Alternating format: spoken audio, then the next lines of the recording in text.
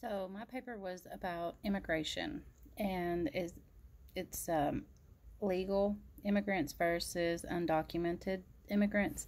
And what my research showed was that immigration, in fact, is a very good thing for our economy mostly. It does boost our economy in a really good way. These individuals provide an infusion of human capital value to our economy of around 314 billion a year, which is equivalent to 1.9% of GDP. And to put that into perspective, the human capital infusion arriving annually across our borders would pay for more than half of our annual defense expenditures, or more than 60% of our Medicaid spending.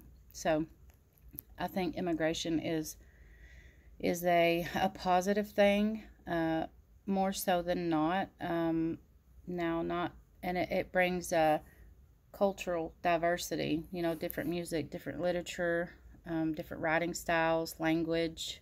I could go on, culinary, all kinds of different things that brings value to our economy in a lot of different ways.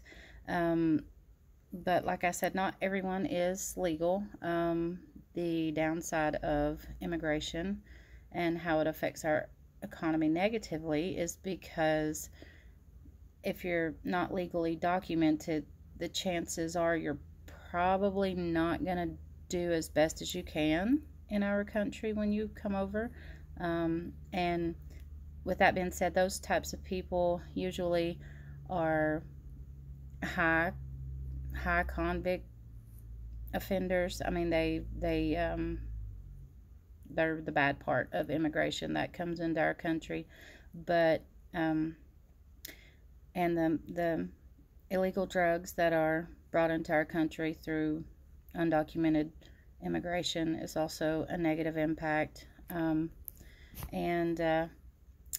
another negative impact of immigration is they use our support programs, and they don't pay as much taxes, and us as the natives here are responsible for that higher tax.